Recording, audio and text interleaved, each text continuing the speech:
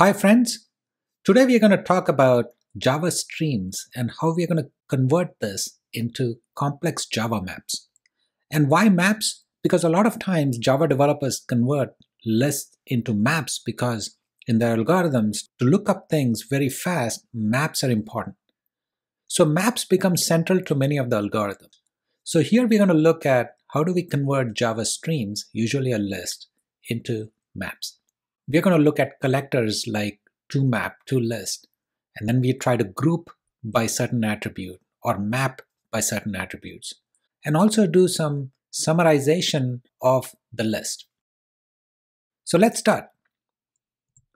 In all of our examples, we are going to take a list, which is a list of person, and as you can see, the person is a record which contains ID, name, age, gender, and city. And gender and cities are basically nothing but enums. These are Java enums.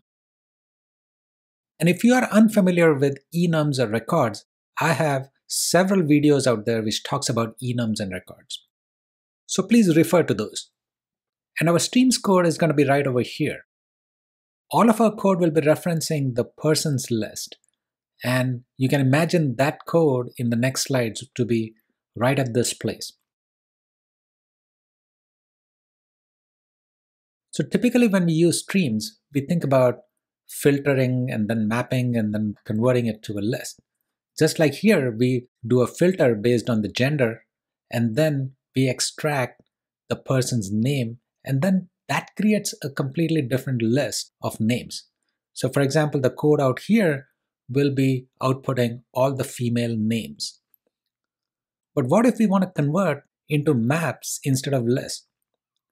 So here's one example where we actually use imperative style and not functional style. So here we are actually creating a gender map and then iterating over the person list, and for each list we add it to the gender map. Now typically we would check if the gender map contains that person gender, and if it doesn't, we create a new array list and then add it to the array list and then add it to the map. A shortcut for that is to use compute if absent. And that is what is being done over here. Even though that is convenient, that's not really ideal because as Java developers, we tend to think that we are repeating that same code again and again. So functional style of programming has taken over, and let's see that functional style. So here's where we're going to create a map of person key to the person object. So I'm going to take the list of person and create a map based on the person ID. So how do I do that? I use the collectors.toMap. Now collectors is a class which contains a lot of static methods which are going to return us collector implementations. And these collector implementations are going to be input to the collect call of the stream. That's what the collect call will take, a collector interface. That tells the collect method how to convert the person list into any particular structure. In this case, we're going to use maps.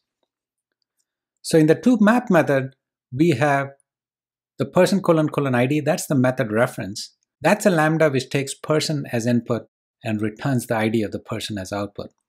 Then the second parameter is the function.identity. Because we want just the person object, we are just going to simply use the person object. So function.identity is nothing but same as saying p arrow p. That's the lambda corresponding to the function.identity. And then the last parameter is a by function which takes two person objects and returns one. That's when there is a clash. Not important in this case because we are assuming that the person has a unique ID. Though this is important, in most cases we actually want to map an attribute of the person to the list of the person. So let's see what I mean by that.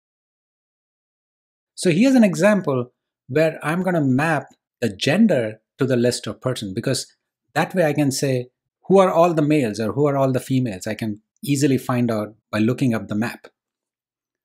So how do I do that? I use collectors.groupBy.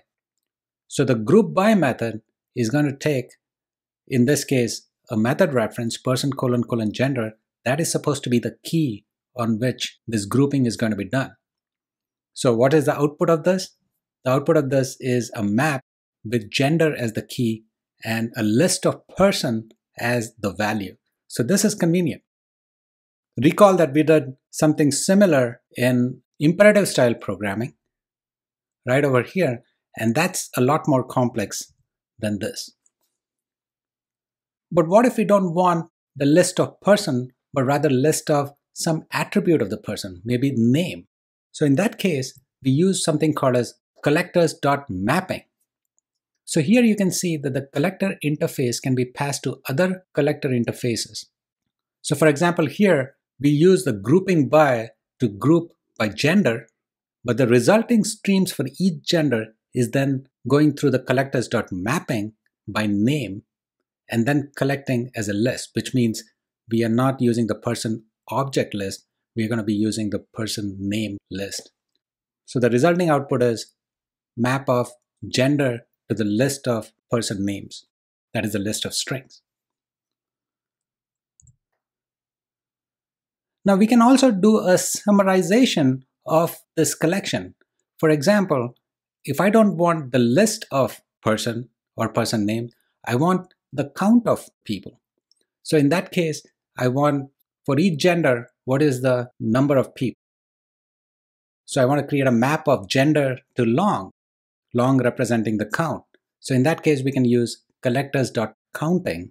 So again, here we first group by the gender, and then within the group, we can use collectors.counting. That is the second parameter, which will count the number of person and then return the count. But what if we want to use map of attributes? Now things are getting complex. So here you can see we can use multiple grouping by in a cascading way. The first grouping that is done is person : gender, that is by gender. But the stream for each one of the gender would then again be grouped by person : city, which is the method reference for the city of the person. So the end result of this is a map of gender to a map of city, which points to the list of person.